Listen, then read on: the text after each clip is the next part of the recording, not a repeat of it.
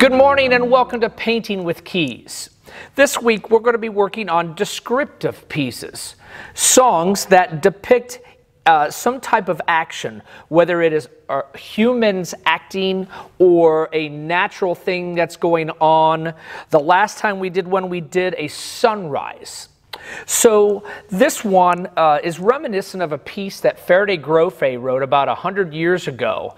He wrote a piece called the Grand Canyon Suite, and he did a piece in there called Cloudburst, which was beautiful, calm prairie, and a storm comes in, and they use real thunderstorm effects, and it's just amazing.